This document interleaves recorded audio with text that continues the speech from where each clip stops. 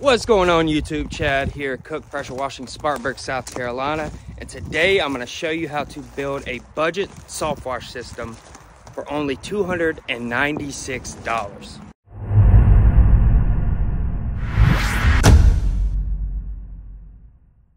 And if this video helps you at all, comment below and let me know. I truly love helping people out because, like I said before, it is not as easy as people think getting into the pressure washing industry. Also, please like and subscribe. I'm really trying to grow my channel. I'm really trying to focus on my YouTube now. So if you could please like and subscribe, I would greatly appreciate it. Let's get started. Now, this is the easiest way to get into pressure washing. And if you want to get a soft wash set up, this is the cheapest you can go and it still work. With this little system, you can wash almost anything. Houses, brick, fences, stucco, pretty much everything but concrete. And you can still wash concrete pretty good, but you can't use a surface cleaner with this system because it's only for soft washing. New construction, you can do all that with a soft wash system. Pretty much everything except for concrete, because that's about the only thing you really use pressure on. How could I forget the most profitable thing you can do in pressure washing, which is roof washing, which you are required to use a soft wash system for, because if you use pressure on roofs, you'll be blasting the shingles away. You're obviously gonna need a pump. This is the most expensive part of the entire thing, and I get them on Amazon for $129. It's a 5.5 gallon Everflow pump. Now, I buy a ton of these things because they go out pretty often, to be honest with y'all, but that's normal. That's what happens. Still use it to this day. Here's it on my rig right now. See? I still use it as well. Everyone in the pressure washing industry, if they're running a 12-volt pump, it is likely going to be the Everflow like I have, or be a Remco. That is the cheapest way and is super effective. Now, the simplest way and the cheapest way to wire these things up to the battery, which what you'll need as well, which I will show you, cheapest and the most effective way is just some alligator clamps. I get them off Amazon. They're like $11.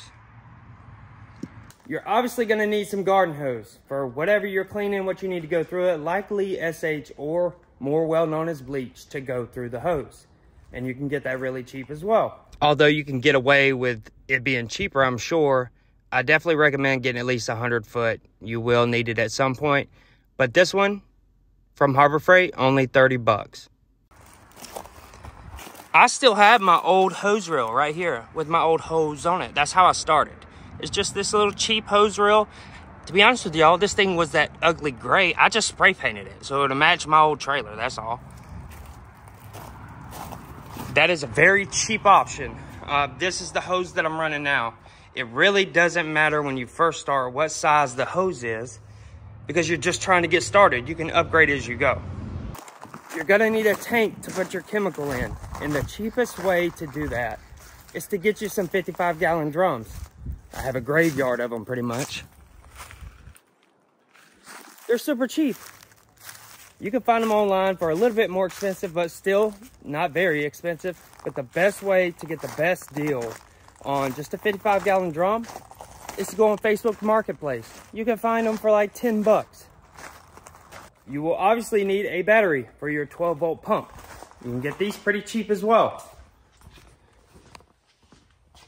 You gotta make sure it's a deep cycle marine battery. That is what's going to work best.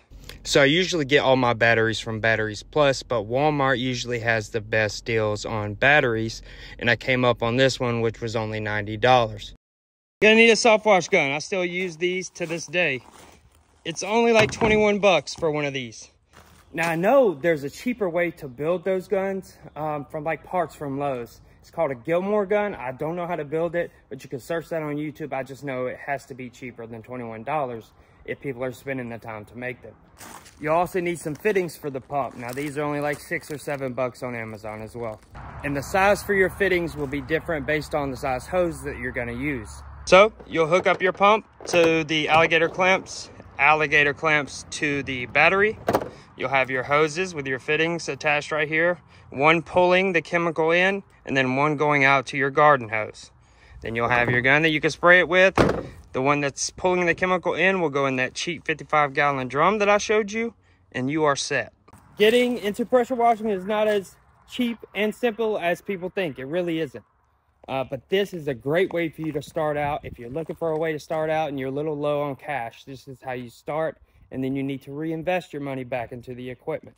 This is exactly how I started. The build I have going on right now is brand new. I can't wait to show the whole thing to y'all. I'm so excited. I feel like a little nerd. Here's a little sneak peek of what I got going on. There's my pump. Stuff running everywhere. Okay, that's all I'm gonna show you. That's all I'm gonna show you for now. I'm so excited to show you guys the whole build when it's finished. It's almost done, but there's always something. I say it's almost done, and then probably months later, I'm like, oh, I need to do this, but that's how it goes. But thanks for watching. I hope I helped somebody.